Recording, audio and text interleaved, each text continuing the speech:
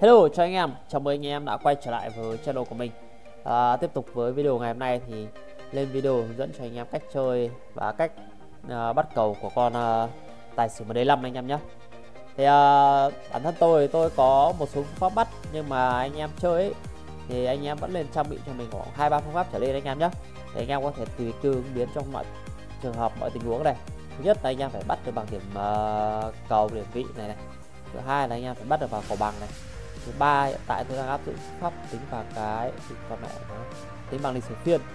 Thì lịch sử phiên này tôi hay bắt cầu lặp, có nghĩa là 8 trước bẻ này, 9 trước bẻ, 9 sau bẻ này, 9 sau bẻ tiếp này. Đấy. Và cầu kép thì cầu mẹ và bao 4 con 13 như này thì bắt chặt vào tay luôn anh em nhé. Bắt đúng một tay thì ăn phát và nghỉ game luôn này. Một ui thì cầu mẹ to hết cả tim anh em ạ. Ui rồi. Cầu kép này ở đây nhá, có nghĩa là anh em vào anh em soi ấy, thì những con cầu kép như này này, 2 con cạnh nhau này, hay 3 con 4 con cạnh nhau này, nó có tỷ lệ bẻ cầu nhất định anh em nhé. Thì tay trước nó không bẻ, tay sau nó rất dễ bẻ, có 60-80%. Nên là anh em muốn bắt cái cầu lịch sử phiên này, anh em hoàn toàn có thể vào tiền ở những cái tay này, hoặc là cầu lặp này. Cầu lặp ở đây trước đây là con 9 nó bẻ này, 9 sau nó có tỷ lệ bẻ tiếp này, đấy, lại bẻ cầu tiếp này, thấy không? Con 10 bẻ này thì lại có khi con 10 sau lại bẻ tiếp. Đấy là cách anh em có thể soi bằng lịch sử phiên nhá. Tiếp theo thì phương pháp tính điểm và phương pháp bắt cầu bằng. Cầu bằng này thì anh em hay bắt theo nhất là cầu 12 này. Cầu hay ra tôi chỉ giới thiệu cho anh em cầu hay ra thôi nhá. Còn anh em nào muốn bắt được cầu này ấy, thì anh em phải vào chơi thì anh em mới bắt được. Nhẹ một tay tài ra thì anh em phải vào chơi thì anh em mới bắt được.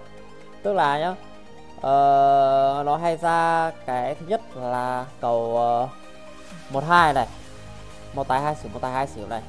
Thứ hai là cầu 11 cầu đảo, một tài một xỉu, một tài một xỉu. Thứ ba là cầu bệt. Cầu bệt anh em vào anh em nhìn thấy nó đang đi cầu bệt thì anh em cứ đánh theo cầu thôi. Có nghĩa là đang bệt tài anh em đánh tài, đang bệt xỉu thì anh em đánh xỉu, thấy không? Nhưng cầu bằng này thì cũng hơi khó bắt rồi anh em. Anh em phải có kinh nghiệm chơi nhất định và anh em phải chơi nhiều thì anh em mới bắt được cầu bằng này. Còn cuối cùng là phương pháp tính điểm. Tính điểm này thì ngày hôm nay tôi sẽ áp dụng phương pháp tính điểm xí ngầu 13 anh em nhé. Đó, xí ngầu 1 này cộng xí ngầu 3 cộng số có điểm phiên. Ở đây xí ngầu 1 là 5 này, xí ngầu 3 là 5 tiếp này. Số của điểm phiên là 4 này, tổng 14 đúng không anh em? Tổng 14 này là chặn anh em đánh tài nhá, và lẻ anh em đánh xỉu. Ở đây một tay chặn này, chặn về tài này, một cầu thuận này, đây là cầu thuận anh em nhé. Còn cầu nghịch anh em đánh ngược lại nhá. Cầu nghịch thì chặn anh em đánh vào xỉu, lẻ anh em đánh vào tài. Ở đây là 655 655 16 này. Nếu cầu thuận anh em đánh vào tài, cầu nghịch thì chặn anh em đánh vào xỉu nhá. Đây 655 này, 655 về tài, một thuận nữa này. Được chưa? 656 17 17 về tài, một nghịch này. Đi con mẹ. 617 617 bao nhiêu? 617 14. 14 về xỉu, tiếp 2 nghịch này. 418 13, 418 13 về tài. Đúng không? 418 13 về tài. 13 về tài, tiếp một nghịch nữa. Vậy là 3 tay nghịch liên tiếp rồi anh em ạ. Thế tay sau bắt nghịch là nghe phải hợp lý đấy. Từ từ đã, tắt bỏ di sát lại. Đâu vừa mới xong một tay. 418 nhá, về tài nhá. 359 là chặn đúng không? 359 là lẻ, con mẹ lẻ về xỉu vãi lồn, thế là lại thuận rồi.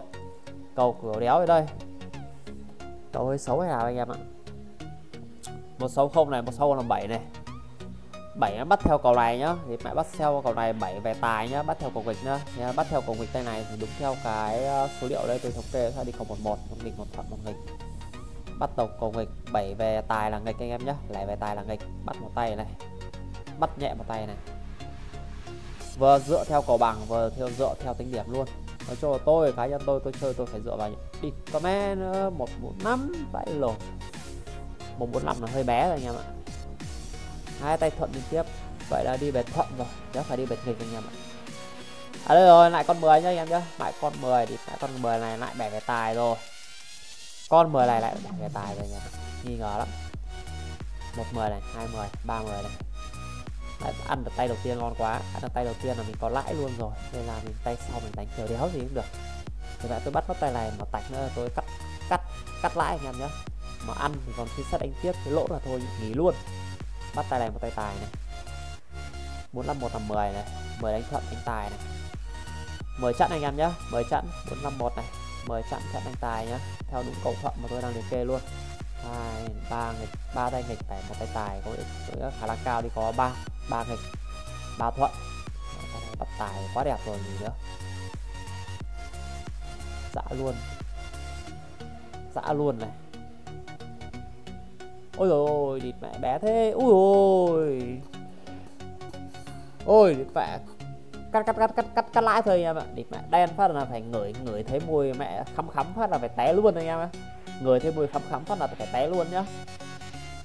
Đánh 4 tay địt mẹ ăn được mỗi tay đầu, xong tay sau của thiên trả địa như này chết, không đỡ được. Chả lẽ cầu bệt địt mẹ 8 9 10 vãi cả lìn cầu. Cầu vãi cả đái thật đấy, nghịch này. 1 2 10 về xỉu.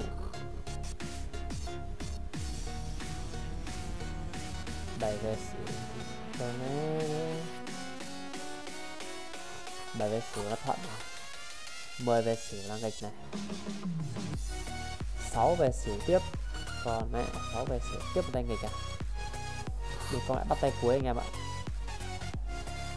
Đủ má nó, gãy 2 tay liên tiếp hơi cay đấy. Đây rồi thì các bạn, đây rồi, vào phát mở đây lúm vú đâu, yên xác rồi. Còn mẹ cầu với cả cầu vãi cả lồn. Ok anh em, thì bắt thế thôi anh em nhá, thì phải té thôi. Không lại của thiên trả địa tất bây giờ. Ok, thì video tôi xin phép được dừng lại ở đây thôi. Cảm ơn anh em đã theo dõi hết video này và hẹn gặp lại anh em ở những video tiếp theo.